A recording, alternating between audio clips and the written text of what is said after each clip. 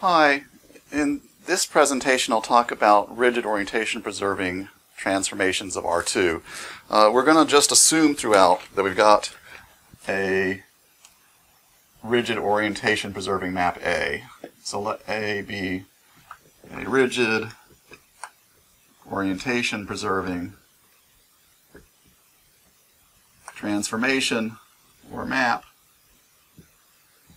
on R2. And the theorem we're going to prove is the following. It's really the third part that's maybe the most important. But one is if A of 0 is 0, so if A holds the origin fixed, then A is a rotation R theta for some theta. So the only rigid orientation preserving maps that hold the origin fixed are rotations. And it's pretty clear that rotations are rigid and orientation preserving because they just rigidly rotate. And so this includes in particular linear maps because linear maps map 0 to 0. On the other hand, more generally, if A of u equals u for some point u, then A is a generalized rotation R superscript u sub theta for some theta again. And then, without assuming anything about fixed points, we have in general that A, in general, A is either a translation T sub u or a generalized rotation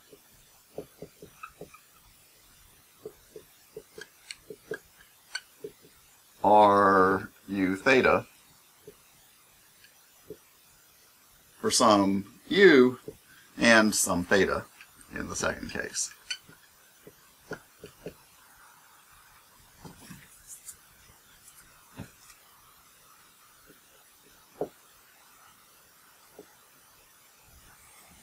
So our main proof technique for this is going to be the following lemma. So I should warn you, my proofs are going to be a little hand-wavy. I'm going to depend a little more on intuition than rigor with this presentation. And they're also going to differ rather considerably from what's in the textbook. The textbook does more or less the same theorems in section 2.2.3. You're welcome to look at those as well, and the proofs are structured a bit differently. They're not inherently different in any way, but they're structured somewhat differently. I'm going to try to take a little more of an intuitive point of view here and run through the proofs a little more quickly than is done in the textbook. But our main lemma is the following. We suppose that we have 2 points, distinct points, x not equal to y, then, and we're still always supposing that A is a rigid orientation preserving map on R2. Then A is completely determined, or I should say uniquely determined,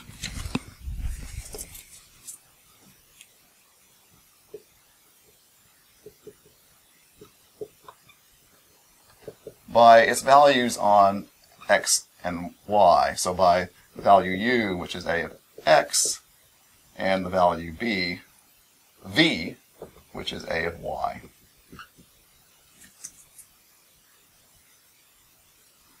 So if we know that A is rigid orientation preserving, and we know its values on 2 points, then we know the whole mapping after that. And the proof, we'll just do a nice little picture here. So I've got 2 points, x and y, in R2, and their distance d, of course, from some distance d, since they're non-zero because they're distinct points. And someplace there's u, which is A of x, and there's v, which is A of y. And of course we know that these are also distance d because A preserves distances.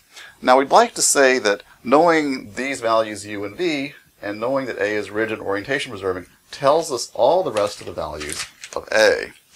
So in particular, how do we prove that? Well, let's take some other point z. So here's some other point z. And Z has, that's different from X and Y. And Z has some distance, I'll call it D2 from X, and distance D3 from Y. And by rigidity, A of Z has to have the same distances from U and V respectively. So there's only two such things. You take the unit circle, not the unit circle, the circle of radius D3 around Y, the circle of radius D2 around X. They intersect at only 2 points. There's a point about here, which I'll call W, and there's a point about here symmetrically on the other side of the line containing U and V. And W has the property that its distance D2 from X and distance D3, its distance D2 from U and its distance D3 from V, just like Z has those distances from X and Y. And then likewise, W prime has the same distances, D2 and D3, from U and V respectively. So these W and W prime are the only possible values for A of Z. So by rigidity of A, either A of Z equals W or A of Z equals W prime. But by the orientation property, orientation preserving property, we have to have the angles preserved. So we've got a counterclockwise angle here, a counterclockwise angle here. We have that it follows that A of Z has to be equal to W.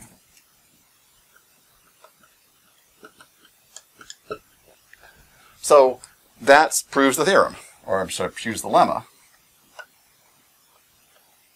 So that proves the lemma because we said that the value of A of Z is uniquely determined once you know U and V are the values of A on X and Y.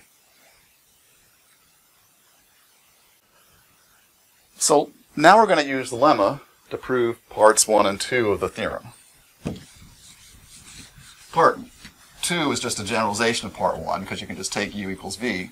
So let's just prove part 2. So the proof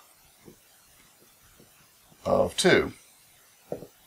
So here we've got, the picture is, there's some point U, and A of U is equal to U. Right? So let's look at the point 1 unit over. So here's U plus I. So this is distance 1. And of course it lies on the unit circle centered at U.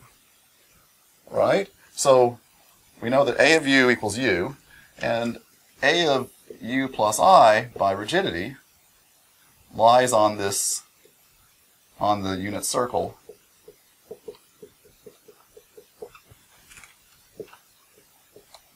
around U. So it sits someplace, say, here. Right? So here's U plus I. Here, this is also distance 1. Here's A of U plus I. And so we have that, write everything here. Let's call this thing V, by the way. We know that A of U equals U, and A of U plus I equals V. But also, let's consider rotation. Let's let this angle be theta, and we consider R U theta. Then we have R U theta of U equals U, and R U theta of U plus I equals V. So in other words, R is equal to R U theta is equal to A on these 2 points. So by the lemma, A is just equal to R U theta because a rotation, a generalized rotation, is rigid and orientation preserving, and then by the lemma, because it agrees with A at 2 places, A is just equal to it. So that's QED after we proved 1 and 2, because 2 is a special, 1 is a special case of 2.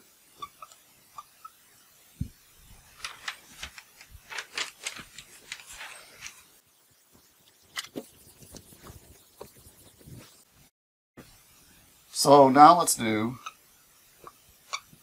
the proof of part 3. And we need to show that A is either a translation or a generalized rotation. So for this, we're going to let V equal A of 0 and W equal A of V. So the picture is something like the following. Here's 0, here's V, their distance d apart, and here's W. By rigidity, W is distance d from V, since V is distance d from 0. V is A of 0, W is A of V. Okay, and now we have several cases. So case A is where if V equals 0, then A of 0 equals 0. So by condition 1 up here, A is R theta for some theta. And then, in other words, is a generalized rotation of the form R 0 theta. And the conclusion of the theorem holds in that case. Otherwise, let's assume that V is not equal to 0. So in particular, D, going forward, D will be greater than 0. So the second case is where W equals 2V. So let's draw the picture here. We're splitting into cases, I guess I should say this. We're splitting into cases based on what this angle is. So if this angle is theta, this is the case where theta is 0. So the angle, we've got 0 to V and V to W. We extend the line from 0 to V, and that's angles theta. So the picture here is we've got 0, V, and 2V equal to W. Okay. And A maps 0 to V, and it maps V to 2V. Now we have that the translation T sub V of 0 equals V, and the translation T sub V of V equals W. So by the lemma again, A is equal to T sub V, because a translation is rigid and orientation preserving, and both A and T sub V map 0 to V and V to 2V. So they agree on those two values. They're both rigid orientation preserving, so A is just equal to the T sub V. So for case C, we consider the case where W equals 0. So the picture here is we've got 0, and we've got V, and W is equal to 0. So in other words, A sends 0 to V, and it sends V to W. The midpoint of this line is V over 2. This is actually the case, coming back to this picture here, where theta is 180 degrees. So this is i.e. theta equals 180 degrees, or pi radians if you wish. And now we consider the generalized rotation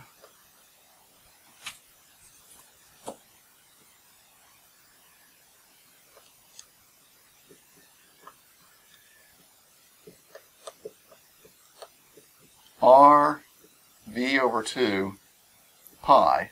In other words, we're rotating 180 degrees around the center of that line segment. Well, it's pretty clear if you rotate that segment 180 degrees around its midpoint, you're going to send v to 0 and 0 to v. So we have r v over 2 pi of 0 equals v, and r v over 2 pi of v equals 0. So again, by the lemma,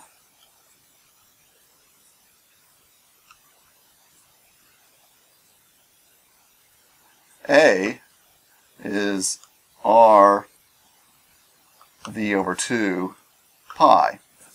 And a typo here, this should have been pi. So in these three cases, we've got that A is either a rotation, a translation, or a rotation on the origin in the first case. We still have one case left.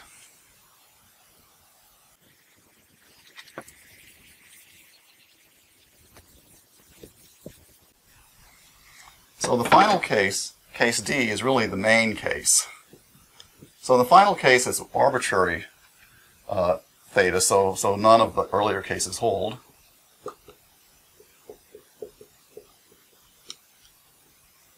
So in this case, let me draw the picture bigger. We've got 0 is here, v is here, w is here. These are both length d apart from each other. 0 to v is length d, and v to w is length d. And if we extend this line out, here's an angle theta, and we have that theta is not equal to 0, and theta is not equal to 180 degrees. We'll just draw it going up, but the same proof works going down. So now what we're going to do is we're going to take the perpendicular lines. I'll switch to a blue color for the perpendicular lines. So I'm going to take the midpoints of the two line segments. I'm going to take the lines perpendicular through those midpoints. The line segments are not parallel, so the perpendiculars are not parallel. So this is line L1, this is line L2, and they intersect at a point U. So by rigidity of A,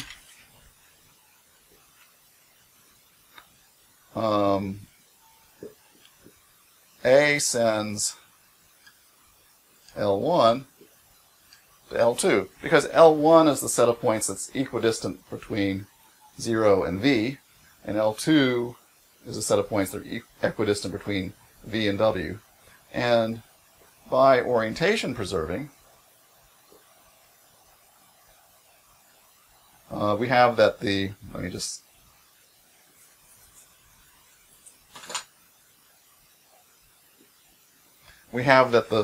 part of the L1 going upward maps to the part of L going outward, and by rigidity again, U maps to itself.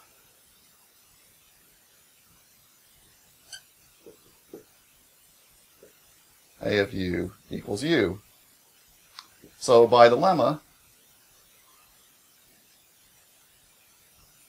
A is R U theta. Well, the lemma says it holds for some theta, but it's easy to see it's actually the very same theta. So that proves the third part of the theorem. Now, the whole thing seemed rather mathematically clear. What was the point of this?